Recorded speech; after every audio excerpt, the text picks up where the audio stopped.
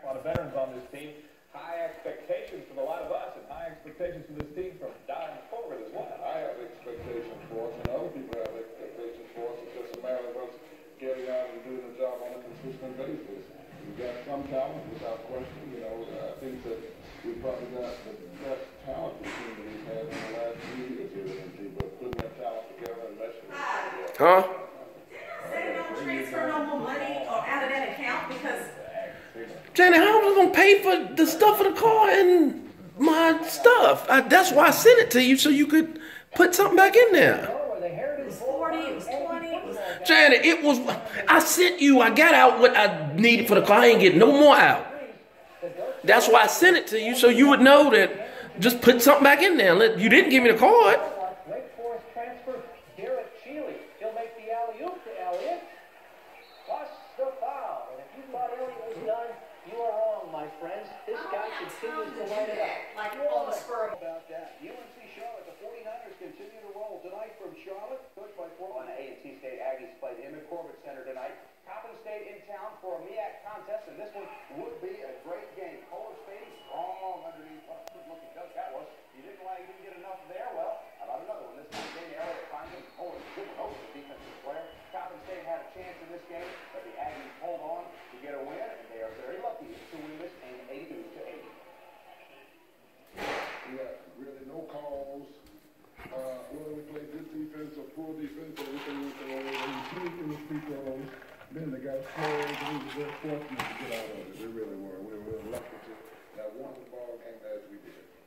D-Day, congratulations, a good win. To Delaware State, a win by the Aggies would put them in a tie for first place in the MEAC. So how'd they do tonight against Delaware State? They won it 81-73 in overtime. Bobby Moore inside to Thomas Garner. Aggies looking good. Then here's a wild play. Watch Don Corbett. He drops the ball. I guess his hands just aren't what they used to be. A&T works it inside again. Dana Elliott to Colin Spady. Easy. 2 points right there. Then Dana Elliott will do it himself. Time. He goes baseline for 2. Aggies win it 81-73 in overtime. The Green Team started a stretch of 3 consecutive conference games at home tonight. First in, the Hornets of Delaware State to the Corbett Center. And this guy had a good night. Dana Elliott pulled up for 3. And the fans there love it. Yeah, did you see that? You're going to see more. Colin Spady going to find a loose ball underneath, picks it up, jams it, and he's fouled as he goes. The folks will love it. Love the passion statement with the hair. Isn't it great? Love it. And Thomas Garner on the inside. Getting 2 more for the Aggies as they win tonight by score 51-73 over Delaware State. Let's see some college scores. Home tonight. Trying to defend first place in the MEAC. The Aggies 4-1 in the league. Hosted Maryland Eastern Shore at Corbett Gym. As this did some serious gyrating. The Aggies did some serious gyrating themselves. This is Thomas Garner. 3 moves and then in it goes. But on the other end, UMES's Cedric Jenkins gets it right back. However, the Aggies had their equal scoring punch from Dana Elliott. The freebie from the corner here, part of the game line 26 for Dana. And then on the other end, the Aggies say, take this ball out of here. 20 for Grant here to the basket. Unless you're on offense, Darryl Sheely to Garner with emphasis as the Aggies win it 90-66. Across town at UNC. This one at the Corbett Center beating Maryland Eastern Shore 90-66. Bobby Moore, the three-pointer. Don Corbett, he can smile. Big Don is always intense, but he got to like that. Another one, a three-pointer coming up from Bobby Moore. Here's Thomas Garner going in for the basket. Darryl Sheely coming up. Remember him from Burlington? Sheely stops and he pops to the basket. And we'll come up with one more final shot from the Aggies. It'll be a Thomas Garner basket. Aggies win this game 90-66. Now in NASCAR, the team they bring into the center of the play, Aggies kind of feasting early. Jermaine Williams inside. Coach Corbett being careful. Little celebration there, but he wants them to keep the pressure on. Doesn't want to be the first victim of this team that came in 4-14. Cedric Jenkins gets 3 points here. Not to worry. The Aggies come back with more. Allen for 3. And Jermaine Williams to Dana Elliott, who led them with 26 points tonight. They roll to a 90-66 win. They go to 5-1 in the conference. Well, I tell you, the UMS is a hard team to play against. You know, we've dominated them a lot of times. You never know what they're going to do, and you don't want to be that first victim. So sometimes it's hard to beat guys up for. But tonight I thought that our bench responded extremely well. The Spartans of US Carolina Central 70-60. Great play by Phillip Allen right there. 25-19 Aggies at the half. And in the second half, Central comes back. Taylor Knight, he gets the nice drive and lay-in. Eagles got to as close as 1 point, but the Aggies pull away. Jermaine Williams on the slam, and the crowd at the Greensboro Coliseum was having a good time tonight. They were rocking. Then Williams over to Thomas Garner. He gets the slam. 70-64.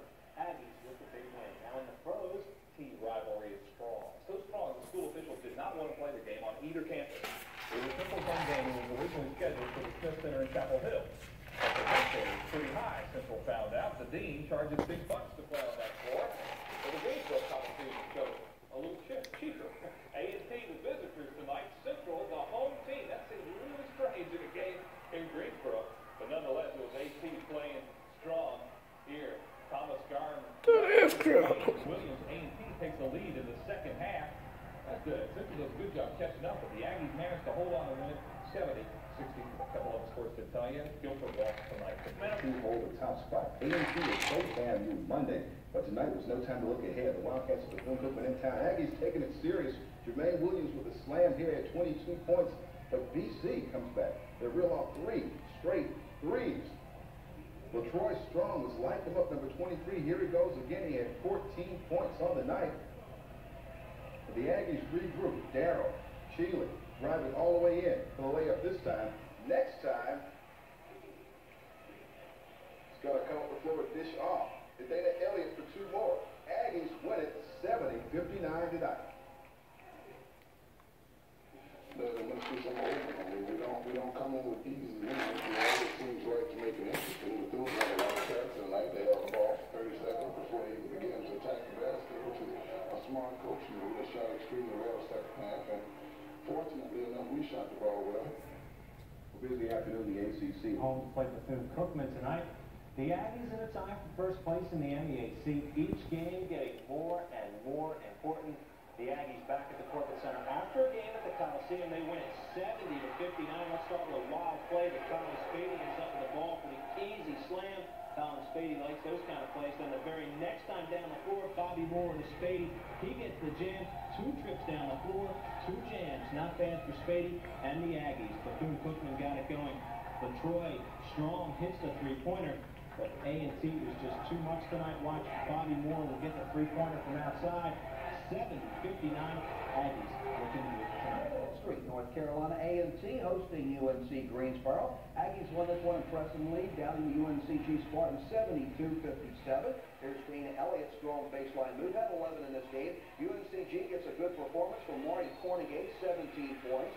Then UNCG tries to make the comeback in the second half, leading the charge. Yusef Stewart, he has himself 19 points on the evening, but the Aggies had too much on the inside. Jermaine Williams, turnaround jumper, game high, 20 points. A&T continues to push the ball inside. Thomas Garner, good layup. And the final, A&T wins it 72-57. In local pro basketball, then Jermaine Williams, he stops, he pops, and he drops it in over Chuck Courtney. 8-0 Aggies. Mike the makes it just one score. Not this time. Dana Elliott down on the fly, hits the three-pointer. A&T started the game leading 15-0. That was their margin of victory, 72-57. They're 11-5. UNC, she has lost 5 in a row, dropped to 16-4. Well, let's Get Street A&T from the east and UNCG from the west. This annual rivalry has really become something special. A&T on top of the MEAC, the favorite team tonight. Especially with the game being played, we see on A&T's home floor. And the Aggie faithful are out there with a great crowd to see this big rival game. UNCG hits a bucket there, but they were down early in the game as they go down 15-0. They started to come back. Phillip Allen hits the 3 for A&T. And Dana Elliott's bucket here puts A&T up by 21 points. UNCG playing came as close as 10 in the second half, but it was just too much A&T. This time the victors were the Aggies. I'm really offensive. Oh, Lord. I try my best, to keep the guys up, sparked up. We had them out there, and we took advantage of our strengths. We didn't continue to shoot threes. We went inside to our big people, and that's where they were weakest. But they did a good job of shooting threes, but we were just, on this occasion, just a little too strong in the paint ball. We're not talented enough that we can stop people and continue or challenge enough that we can catch up by 15 all the time. And it's a 40-minute game for us. We're better when we can be close. All right, that's Mike to me. Again, Clark from the Corbett Center on the campus of North Carolina A&T, making the Aggies of North Carolina A&T 66, Rams of Winston-Salem State 54. Keith Roundtree for 2 of his 11. Winston-Salem an early lead, but Dana Elliott brings A&T back. Had 14 for the Aggies tonight. Then Jamie Williams led A&T 16 points. This makes it 31-25 at halftime. Then Philip Allen is going to finish the Rams off. Right here, A&T wins at 66-54, but hold on, there was more from this game, something you don't like to see. Some fans in the stands decided the game wasn't exciting enough and tried to grab center stage and each other for that matter. From the reports we've gotten from A&T, no arrests were made from this nonsensical action, but several fans were ejected from the game. One thing to remember, folks, no game should be taken this seriously after all. It's just that, a game. Rivalry or no rivalry, and no players were involved in this fight, just a fan. All right, we continue with basketball. On A&T, the Winston-Salem State Rams. It's A&T in goal, Winston-Salem State in the red. That's Dana Elliott, puts the Aggies out on top early. But you know, oh man, Big House game has a plan when you play an A&T, and the plan was working, and the game was tight. First half, game was tight midway through the second half. Damn, Jermaine Williams goes through the middle. A&T on to a win tonight over Winston-Salem State, 66-54. Great game. The tension was as thick as motor oil tonight. Here in the triad, we had Winston-Salem State getting it on with North Carolina A&T. The Aggies had the home court advantage as the Rams were trying to snap a 13-game losing streak. They had a 9-point A&T lead. They had them dancing in the streets, but Patrick Heron behind the back to Carlos Mumford. Rams within 4. On the other end, watch A&T's jamming Jermaine Williams. 2 of his team-high 16 points. Right there, the lead is up to 7 for A&T, but Winston-Salem State stays pesky. Charles Bennett had a game-high 23, misses from one side, misses from the other side, but Keith Roundtree right down the pipe, deficit to 3. But Phillips scores 5 straight down the stretch, and the Aggies are able to pull away 66-54. There he goes again. The Rams' 14th straight loss. In the NBA tonight, final game in the Corbett Center. Howard Bison lead the MEAC, and with the season winding down, the Aggies needed a win, have a shot at the title. And this was a wild, wild basketball game. 63-61 Howard, and this bucket makes it a 4-point lead at 65-61. Don Corpus thrilled. But here, Bobby Moore hits the three-pointer from the corner on the free throw fast break, and it's all tied at 65. There was a free throw in there someplace I didn't tell you about. Danny Elliott would come to the step up to the free throw line and hit it to make it 66-65. The Bison would have one more shot to win this game, but it doesn't fall. The final score, Aggies win it 66-65. Wake Forest took a big step in their game together, no matter what the sport. Tonight was no exception in basketball at the Corbett Center over in Greensboro. A&T wins it in a bit of controversy. A&T 66, Howard 65. Charles Jackson gets it to Ty Allen. 13-13 game. Now watch Bobby Moore. He's going to lay it in right here. Working his way in. Good move by Bobby Moore into the paint. 17-17 ball game. This game was tight all the way through, although A&T had its moments to break it open. Allen gets it over to Colin Spady to dunk, and then A&T starts pulling away 31-22. But Howard comes back. He's going to hit a three-pointer coming up here, and this is going to make it a 65-65 game. Dana Elliott's going to win it at the free throw line, 66-65. That's our final. But not before there's some controversy here. Did the shot get off in time? The answer is no. There was a whistle on the play, but again, since the shot was not off in time, there was no foul. A&T holds on for a 66-65 win. And a guy that we'd like to show you right here. A&T Aggies playing an important conference game against the Morgan State Bears. A&T's been an up-and-down team this year, and they were down a little early. Look at the passing there by the part of the Bears when they take the lead. Don Clovis says, come on, we're home, guys. We've got to win at home. Dana Elliott, a real leader on this team with 34. Boy, when he gets it going, look out. Nobody can stop that guy. Jermaine Williams coming here on the slam jam. And A&T would roll tonight. The Aggies got 15-8 on the year. They beat Morgan State 107 to 95. Winston-Salem State was a winner. It's their team getting 100-plus from the Corbett Center in Greensboro. The A&T Aggies get their money's worth. A&T 107, Morgan State 95. Jermaine Williams hits right here, working it up, battling it in. And we're going to see, well, I'll tell you, that's hard work under the boards there, isn't it? And then we're going to see Dana Elliott going to attempt to score it. He's no good. Jermaine Williams put it back in. Then Morgan State freshman Charles Fagan got himself a nice reverse layup. for A&T. Let's watch Colin Spady go to hard work underneath for the basket. And then a breakaway coming up. Bill Ballard to Colin Spady. Big win for A&T tonight. Well, it was a good night in Greensboro for A&T. Another downer for UNC Greensboro. State, start with A&T, and what you want is what you get if you muscle it inside. Thomas Carter for the Aggies. Now Morgan State counters with finesse. Charles Fagan, baseline. Nice move, reverse layup in the A&T bench. Did you see that? Can't let that happen yet. So Bobby Moore feeds Jermaine Williams, who goes in for the jam. That's just what the home fans wanted to see. And then Moore as he drills the three-pointer, and A&T does it again. They break 100 to win 107-95. Just down the road.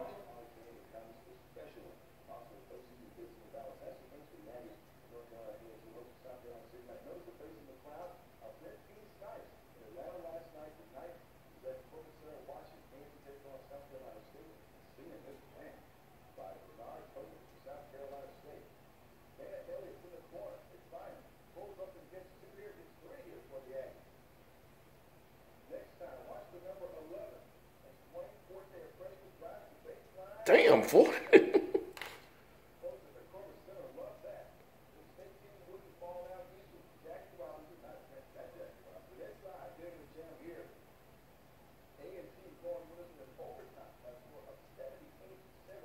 Damn.